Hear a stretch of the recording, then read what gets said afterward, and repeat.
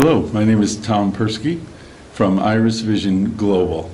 I'm the Vice President of Professional and Consumer Outreach for Iris Vision, and thank you for the opportunity for us to speak about this award-winning and leading product for persons with low vision. Hi Tom, tell us about Iris Vision and its new features. Iris Vision has been commercialized for over 2.5 years now. We've sold about 3,000 devices, which have been the only device on the market that's been clinically validated through research, for instance, at Johns Hopkins University, that showed 85% of persons who are using the device are getting extremely good functional vision and much better quality of life through the product. So we are definitely glad to be a part of that.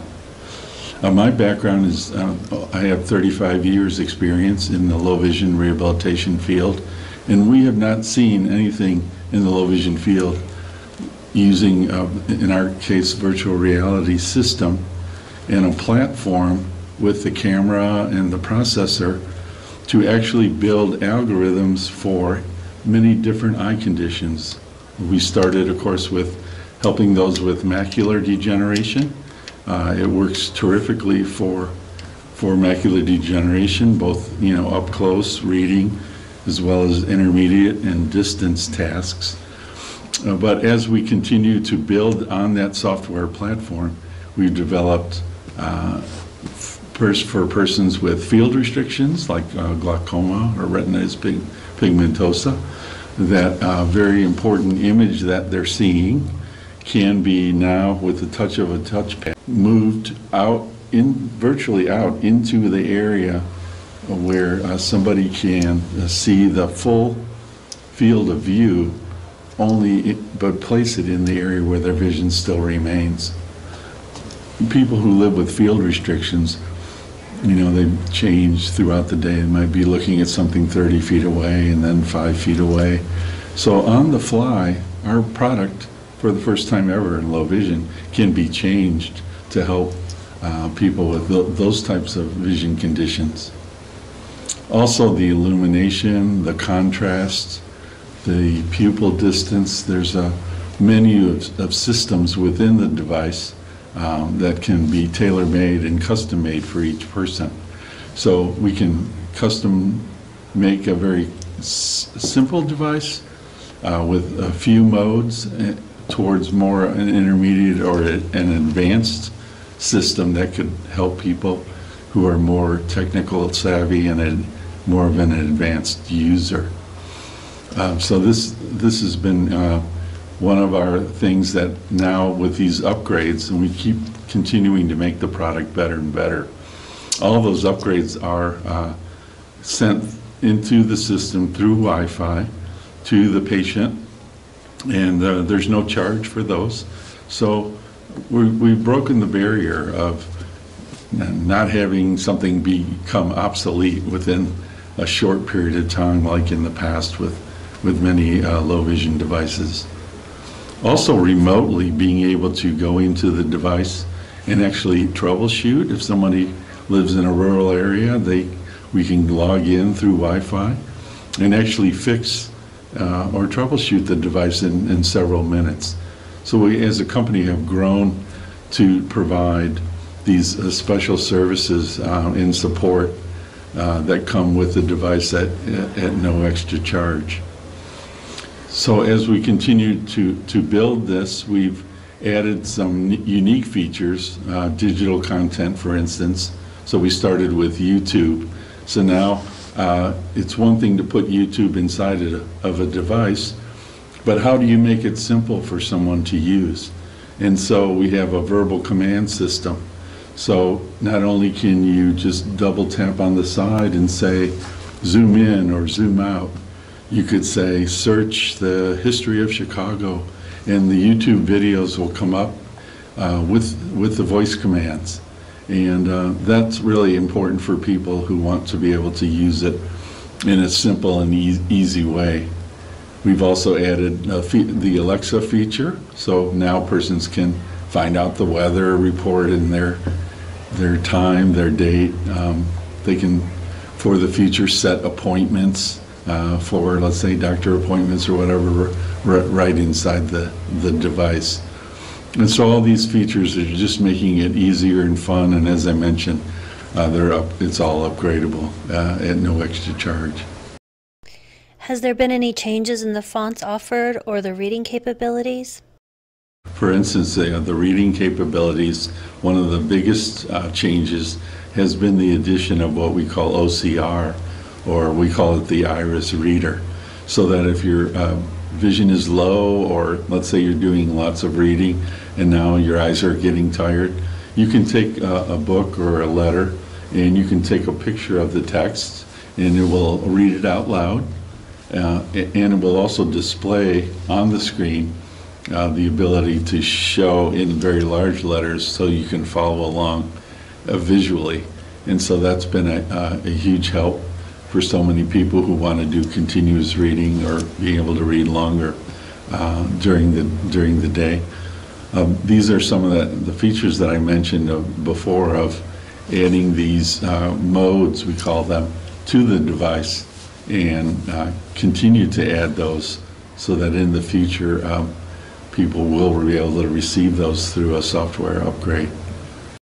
What are some of the new features you're looking towards? Going in the future, very soon, and we're working closely right now with Stanford University towards patients who are using the device, going towards a telemedicine approach. That is, through vision monitoring, patients who own the device will be able to have their vision tested right inside the device. It's, let's say, the right eye test, the left eye. And if there was changes in a person's vision, that data could be sent directly to their ophthalmologist. And of course, catching any disease as it changes and catching it early is so important in saving somebody's vision. And so by with the telemedicine approach, we now are changing the device into something that we believe is going to be, well, no one's done it before, and we thought we're the right company and the right platform to be able to do that and be the first to do it well. So we're looking for partners in the future, in the very close near future, to build a system and a network of patient monitoring. So we do work closely now with Johns Hopkins, as I mentioned, Stanford, UPMC, and others. And we're also the only company that's been sponsored by the National Eye Institute, which is funding some of these new approaches so that the software continue to build and get better and better. So what's the price of this amazing little device? The retail price is $2,950, and that's the full price. And we also recently decided to do a financing program so that persons who may want to do a $695 down approach, and then through a credit card, maybe like $99 a month for a 2-year plan, would allow somebody maybe who couldn't purchase it all at once be able to do that. Is there any training or support available for the Iris Vision? Once someone purchases our device, our company is restructured totally into, we've developed a whole training protocol. In our training protocol, we actually have professionals and users of the product. That is, if you purchase this, you're going to be talking with somebody on the phone at least 3 times during the first several weeks that you have the device. And these persons all have macular degeneration themselves, and I call them the power users of the device. So not only will they be teaching a person the buttons and the touchpad and all the technical aspects, but imagine talking to somebody who's already been using it, and they found out over time. What we found is that patients who've been using it maybe an hour or 2, when they first received the device. Over time, over 4 months, 6 months, now they're using it 3 hours a day instead of 1, or 4 hours a day. And they've learned to take it with them and be able to use it in a shopping at the store. Or our trainers might talk about that. Take it to a concert or a play. Take it to a museum. You can walk into a very dimly lit area and be able to use it by brightening up the image and being able to have a lanyard that goes around your neck and be able to walk and not walk around with it, but be able to carry it into these situations where you're shopping or seeing your grandchild's play, or going out to a baseball game or a soccer game. It works great outdoors because of the shield around the device. So you can literally stand in the sunshine and look at an outdoor event. Can someone try this device before purchasing, or is there a trial period after purchasing it? The other great thing is we're the only company that allows that person during those weeks that they first have it, a full 30-day no-risk trial. So it's not like they go to a low vision center and only get 1 hour to decide whether they like it or not. This allows the person to have the device in their home, watch TV, look at family members, be able to work in the kitchen, and all the things that we hear about that hundreds and hundreds of patients have told us. They say, well, at first I'm not sure I want to use this in public, but I can see so well at home, that they begin to take it with them first, maybe in the car, and they can be able to see quite a bit in the car, and then they say, wow, I need to be taking this to the store. So they really can take it with them. They can give it the best trial, a 30-day trial. So I tell patients, be sure to structure your life around spending time with this every day and giving it the very best test. And if not, they can return it, and there's a no-risk, full money-back guarantee. There's no restocking fee or shipping fee involved. So we're really committed to making sure that people really like it and use it. So the new version is called Iris Vision Live, and all the features that I mentioned with using it live are built into the new system. And we're still partnering with Samsung Corporation, and so we're using the Samsung virtual reality, and the cell phone is part of the system, and it all comes together with a wireless charger. It comes with a case. The battery lasts about 2.5 to 3 hours, but then there's an additional cord that is a magnetic cord, easy for people with low vision to plunk that in there. And then you can go to a museum for 6 or 8 hours and use an external battery. Or if you're sitting at home, you can actually plug it into the wall and watch a movie, so you don't have to worry about the battery loss. So these are all things that Iris Vision Live offers.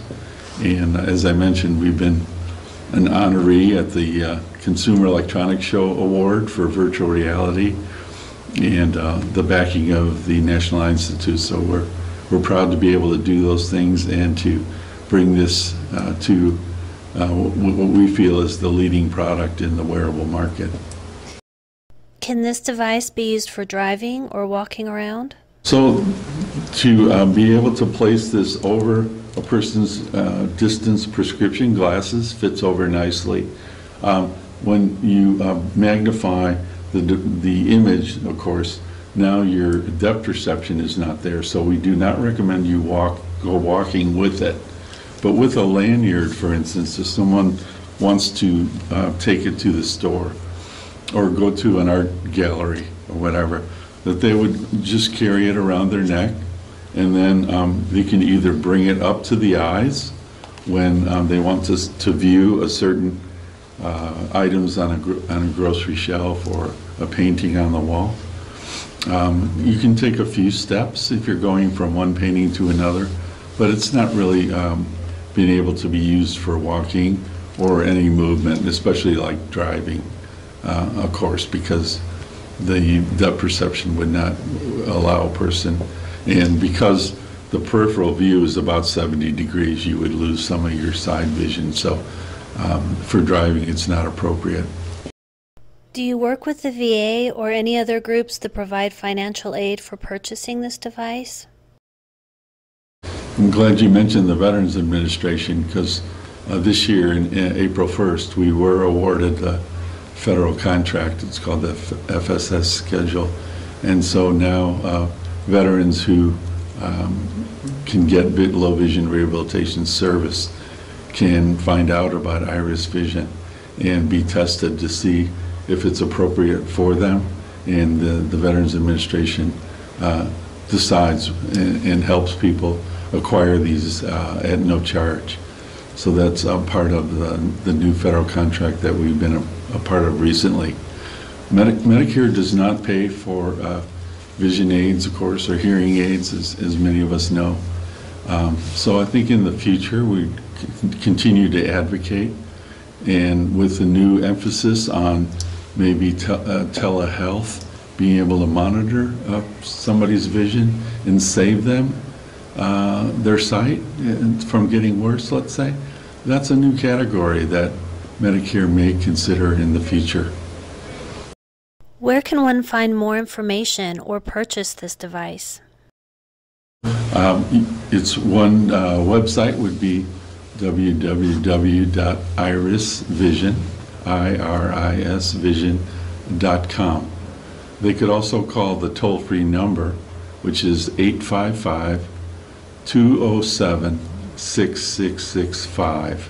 We're located in Pleasanton, California, but we do have persons there about 10 or 11 hours a day that are on the phones. So think of Pacific time, about 7 in the morning until about 6 p.m. Pacific time would be the best. Thanks, Tom. I appreciate you sharing this incredible technology with us.